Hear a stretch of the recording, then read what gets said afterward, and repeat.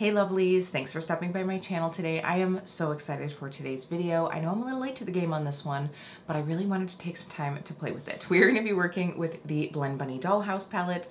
I am so excited. My trifecta is complete. I do have the Blend Bunny Surge palette. This was the first Blend Bunny Cosmetics palette that I got.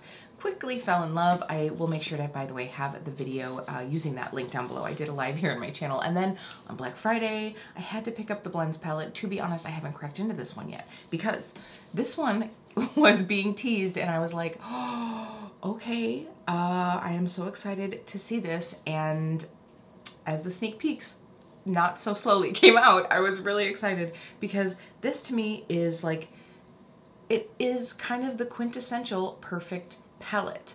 That's what I thought about this color story. It is technically, I mean, I feel like this is about as like nude or neutral as Blend Bunny is going to get, but I love the fact that we have some color in here. So I'm gonna pull this up here for you. This is the palette. If you have been living under a rock in the indie beauty community and you haven't seen this. Now, like I said, when I saw the color story of this, I was really excited because I think it is the perfect blend of everyday wearable neutrals. You have some cool tones, you have some warm tones, you have some greens, you know, I love a good green, and then you have like a couple pops of color. So I think that this is really a fun color story, and today we are going to be creating not one, not two, but 3 looks. And to be honest, I've already created 2 of those looks. We are going to be creating the final look today, and my goal in these looks was to sort of embody, I think, all of the possibilities within this palette. And the first thing I did was I asked all of you on Instagram what you would like to see. So that is going to be sort of the cornerstone of this video because I knew I was going to be getting this content up late just because of my work schedule. It didn't allow me to like sit down and film this video in one big chunk. So I've actually been getting up a couple mornings before work early to film these looks. And like I said, because I was getting this up a little bit late, I feel like this video is going to be more, hopefully, inspiration of the looks that you can get out of this palette, and of course my opinions on this palette if you feel like we have similar tastes in eyeshadows. Now, if we haven't met before, my name is Kelly and I'm a professional hair and makeup artist, and here on my channel I strive to keep beauty real. Real honest, real relatable, and real fun. So if that sounds like something you'd enjoy, don't forget to click subscribe and hit that notification bell so you don't miss out on future videos. Now, I am excited to take a deep dive into this palette with you today, and we're doing 3 looks, so I don't want this intro to be too long, but I do want to take just a moment to give a shout out to this amazing brand and the owner, Maggie. So if you don't follow Blend Bunny on Instagram and you're looking for inspo, do it right now. I'll make sure to have her Instagram link down below and the Blend Bunny Cosmetics Instagram and website, of course, in case you want to snag one of these palettes. So,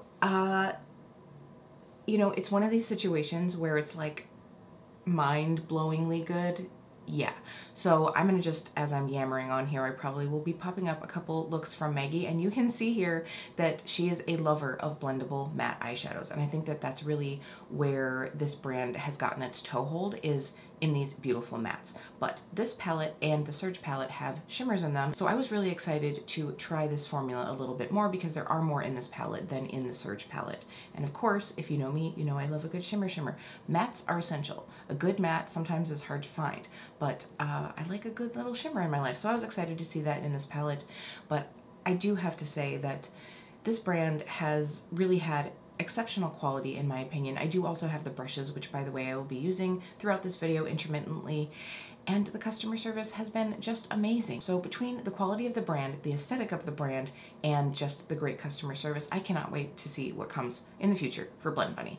All right, that's my little moment. Now let's get into those looks. So by the way, all of this will be time-stamped down below if you do want to hop around a little bit. But for the first look, we're gonna cut to Kelly a couple days ago because the first look I want to show is the one that was most requested by all of you on Instagram. Well, good morning. I thought that I would take some time this morning to film as I get ready for work, and this morning I'm going to do a look featuring what was hands down the most requested, and that was the greens. So in here we definitely have this beautiful like olivey moment, and then we've got like some khaki tones here. So this is going to be what we're working with. I'm going to go ahead and go through and do this whole row. I think it's really great that if you are in a hurry or if you are just lacking some creativity that day and you just want something really easy, you could very easily go into each of these rows and, you know, pick 2 shades, 3 shades, hell, all of the shades, and use and down through that row and get a cohesive color look. So we're going to be using all of the shades over here. I'm going to try to use all of the shades, so let's get into it. All right, so I just put a little bit of the Urban Decay Eden eyeshadow primer down. That way I've got a little bit of discoloration covered up, and you guys know I use this one a lot, so I will be wearing this all day and I'll be able to get a really good wear test out of this for all of you. So we're gonna go through with the shade Figure. This is that like, I would say like olivey khaki shade, and I'm using the Blend Bunny B4.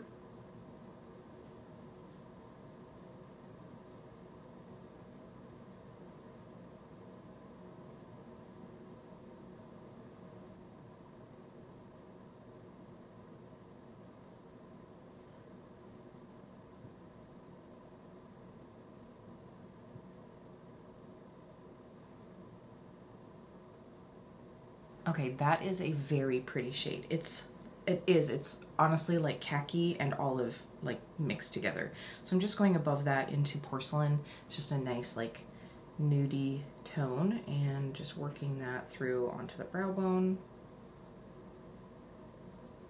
Okay, going through with the B3 and the Madame shade, that's the dark like deepening shade, and I'm just going to run that into my crease.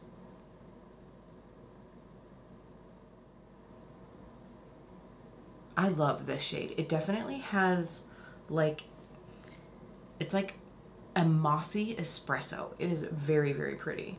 Ooh, she's cute. I like it a lot. Okay, I did decide to pack that into the outer corners just because I'm really liking that shade so much. So now we're gonna go through with Chantilly. I have not, oh, this shade is just so pretty, and I have not tried this yet. Okay, so I'm going through with the B4, and I'm just like blending where that Chantilly shade meets up with the dark.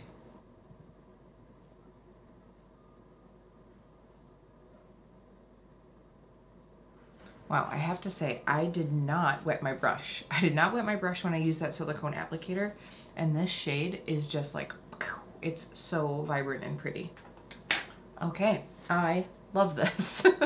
I mean, this is probably like a basic glam eye look for anyone, but I think that the shadows blended really, really well. Everything looks really nice and seamless. There is just something wonderful about beautiful blendable shadows. I really love this color story. Now I'm gonna go ahead and do some concealer, get this under eye situation under control, and then we'll finish up. All right, I know that I still have to use Pin Curls, which is the gold shade, and I thought about using it as an inner corner, but to me, it's just a little too dark for an inner corner shade. So now I'm trying to decide if I wanna like go through, I think I'm gonna do like a liner underneath, like a lower liner of the gold. And then I might pull in Lace, which is that very white, that like icy shade right here. I think I'm gonna pull that one in. Yeah, I think I just want something with like a really bright pop, and then we'll do a little like gold liner underneath.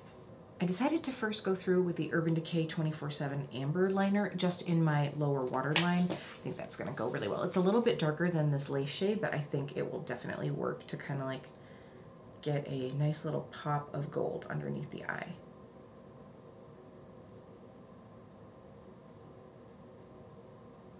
Actually, these two, so I did, by the way, use Fix Plus on this brush, but the Amber pencil and the Lace shade really, they're very, very close to each other. But I did want to wet the brush just so I have like a really molten, liquidy formula to work with here. You probably are not going to be able to see that. I do plan on taking some pictures with my camera when I'm done here, so if you do want to see in detail, it'll be up on Instagram at KEEPBEAUTYREAL. All right, I will say that the placement of this gold is very subtle, but the color of the gold is not. Like, this is very sheeny, shiny, beautiful. Pin Curls is just a beautiful, like, ambery gold. It's not like a overly yellowy gold. It's very beautiful. I love this shade. So now I'm just gonna pop a little bit of Lace on the inner corner. Let's go ahead and go through with the Blend Bunny B2 brush. And I'm just gonna use this dry because I don't need it to be like crazy pop. And so this shade, since it's almost like a very pale, pale, pale yellowy white with that like yellowy gold reflect, this goes really well with this whole row of colors. So it's a good pairing. All right, here we have our green look. I hope you all enjoy it. I know I'm going to all day long, and I hope you don't mind that I'm not like doing a full face because I am headed to work. I'm just gonna be throwing on a mask, so what is the point? All of these shades blended beautifully. I know that I'll be using the Chantilly shade a lot. This whole row I'm probably going to be using a lot, so I really enjoy this. We can get back to other Kelly. All right. I feel like this could be like a fan fiction moment, like Hagrid goes to the spa.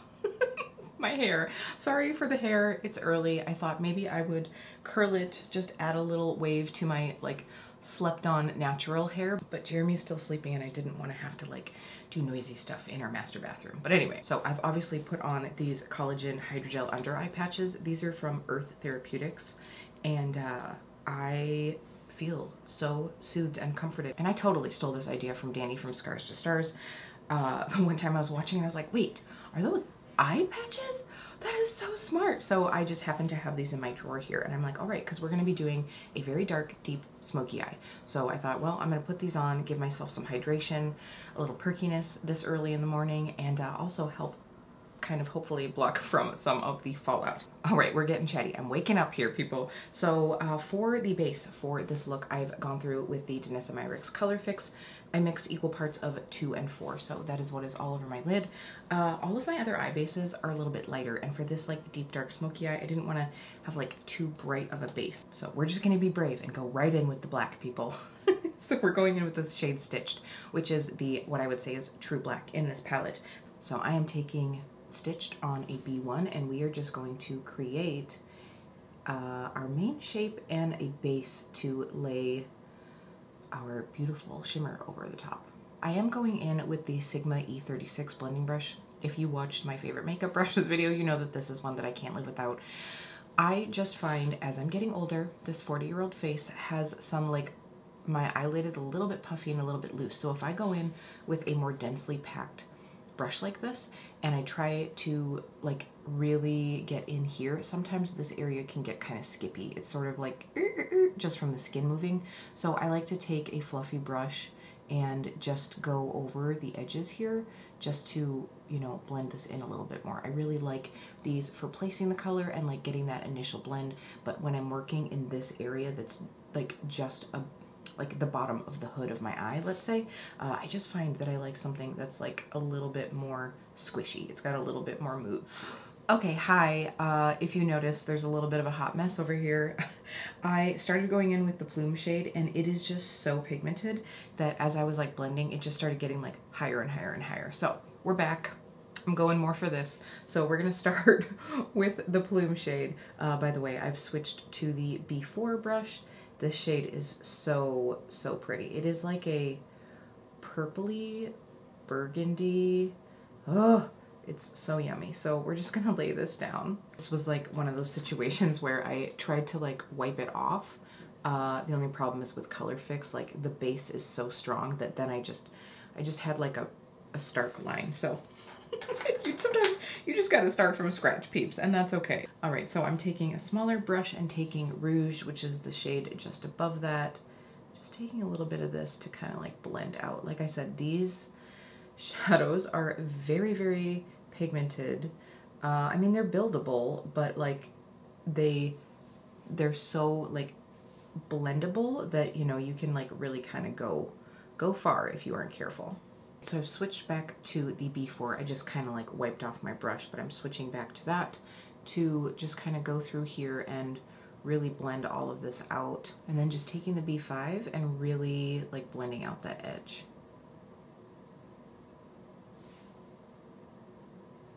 This is still more happy, I think, just because the skin on this side is like over it. So it's all good. All right, so now we're gonna go ahead and go through with Harlequin. This is this like black glittery shade. I'm very excited to use this one. I think I'm gonna start by using my finger. We'll see if I can get an accurate enough placement with this to just go right over the lid.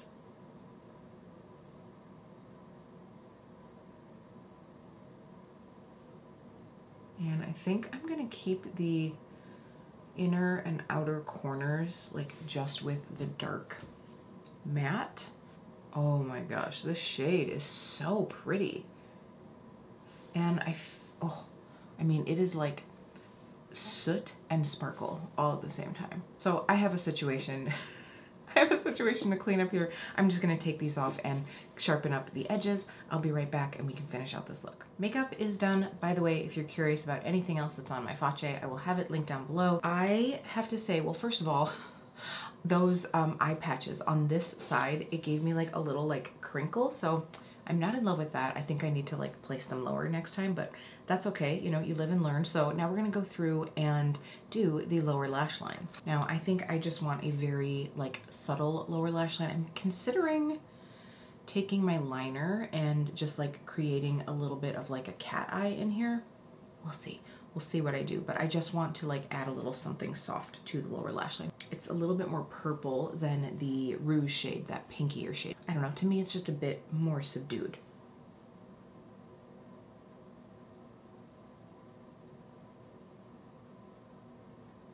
All right, so now that I have that shade underneath my lash line, I'm just taking this E36, I've wiped it off on a towel, but I'm just gonna run that with no extra product, like just right along this edge. I don't want it to be like razor sharp.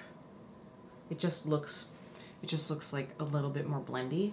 So before I go through and do my lashes and liner, I'm gonna take a little bit of this Pretend shade. This is this like iridescent, I would say like duochrome, and I'm just gonna pop a little bit on the inner corner. This I think actually has some vibes like the Ozma highlight. Probably could have used this as my highlight today. All right, here we have our final look. I love this. I was going to throw on some lashes because I feel like a dark, deep, smoky eye like this could really like benefit from a lash, but I just don't want to. I don't want to. And looking in the mirror, I'm like, I feel confident. I feel great. I'm gonna go to work, and I feel like by the end of the day, lashes just start to like, they just start to irritate my eyes. And so most likely I would like rip them off at some point. And I don't want to do that because this makeup looks so pretty. I love this eyeshadow. So now we're going to go ahead and jump into the final look that I created with this palette for all of you. Like I said, I really wanted to take some time this week and use this, let you know my thoughts, and we'll get into those at the end. Okay, so I was filming without actually pressing start. So I'm just gonna give you guys a little download of what I went through with, wow. So I went through with Undress and also the shade Plastic. So first Undressed was just like laid down into the crease to kind of like set the primer, soften everything. And then I just did Plastic to create this like soft winged crease. So we're gonna move on now with the camera rolling. So I'm taking the shade Imaginary, which is the purple in the palette, and I'm just using this on a dry brush first. I could wet this, but I think I want to leave it like not too intense. It's definitely a buildable shade. So when I first swatched it on my finger, it comes off a little bit sheer, which I think could be fun to play with, you know, if that's kind of what you want. But I'm just wanting somewhere in between sheer and like kick in the pants. So I'm just gonna go through with this dry, and it seems to be working. I am getting a little bit of fallout, but that's because I packed it on my brush. Okay, now right where those meet, I'm gonna take the tiniest bit of Cinched, which is that deep, deep, deep purple, and I'm just gonna put this right above the shimmer shade just to try to like blend out just a little bit. Before I turned the camera on and I was talking to all of you, I was just saying that I'm hoping to kind of like create a colorful but like soft look, you know, like colorful but in a soft way, I guess. So we'll see how this ends up. It looks like a soft cut crease, if that makes any sense to anybody. And I'm just taking a little bit of that shade back over the top. It just kind of got lost in the blend. All right, now I'm going to try with my KJH Spectrum 22. Oh, and by the way, the one that I was using to pack the shade on my lid is the 20 from KJH as well. So I'm gonna take this little liner brush and I'm going to dip into that shade Tool. This one is so pretty. It's like a pink with gold reflex, and I'm going to try to trace the outline of that orange wing.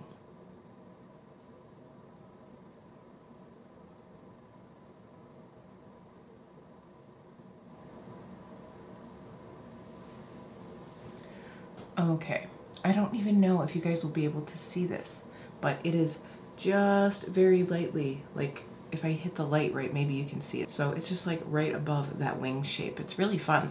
It's coming off as like more gold. Like when it hits the light, you're gonna see it as gold. And then the areas where, you know, there's like an indent, you'll see the pink a little bit, but it's very pretty. Okay, I've finished off the eyes. Sorry, but you're not gonna see a full face. So you're getting the eyes today. I am so sorry, but I just wanted to get these looks up for everybody. And I'm looking at the clock and I'm like, I'm not gonna have time to get to work on time if I try to do the full thing. But I also just really want to have some time to take some up close pictures so that you can see the magic of that tool shade. So looking at this, I feel like we are looking good as is, in all honesty. I am very hesitant to put much of anything on my lower lash line. So just to give a little bit of blur, I'm gonna use Hold Me from the palette. That's in the purple row, but it's like in that very top. So we're just gonna add a little bit of a dusting of this dusty purple. I just barely want to even see this. I almost want it to be just like right in the lash line because this edge is so crisp. I mean, you're probably not even going to be able to see that. It's more, in all honesty, it's probably more for me, but I just wanted like a tiny little bit of softness of color, but I didn't want anything too much. So I'm going to take that same tool shade, and that's going to be what we use on the inner corner. I'm going to try it dry first. Let's see how this goes. I like that. I'm just kind of like softly kind of connecting the inner corner to that like outline that I did. All right, I am going to go ahead and put on some mascara and then I'll show you some up close footage.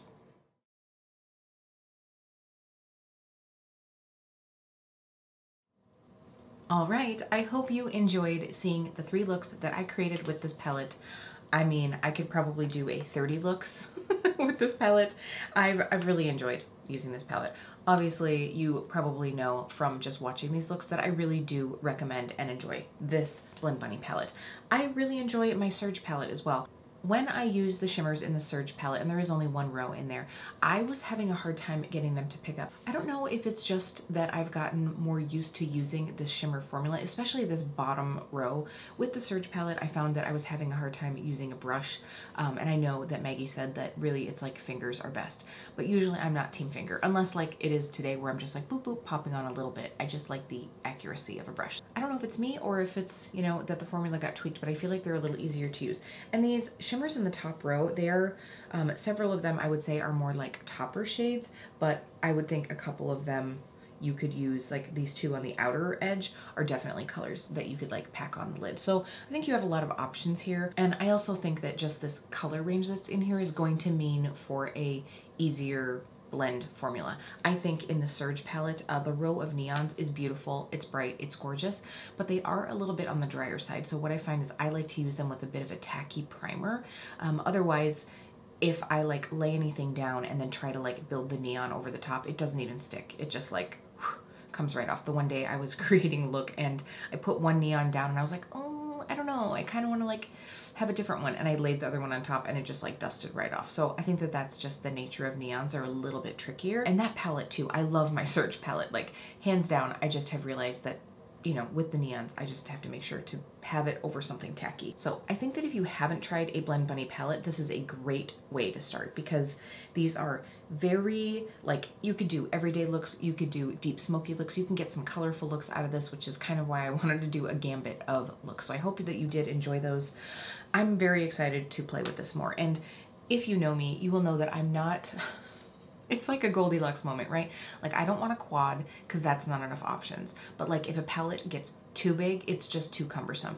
I think that this is like a perfect size. I think it could be just a little bit smaller just because this doesn't fit in my drawer. That's really all. But like for how many shades you get in here, I think it's compact for how many you get. And I think that I can very easily pull this out and use this on its own for a beautiful look. I also could very easily use this in combination with my single shadow. So I am very excited to have this one. Did you pick this up? Please let me know. You will notice that I did not include swatches in this video. I just feel like this video is going up late enough that everybody has seen the swatches. I just figured it would be more helpful to show more looks and less time showing the swatches, but let me know if you disagree. I'm here for all of you. That is going to be it for today. If you did enjoy this, if you did like seeing these looks, please don't forget to give this video a like. It really does help me out. I'm really excited to have this one. This was my first palette purchase of 2022, and I think it's a good way to start the year. Thank you all so much, and I'll see you really soon.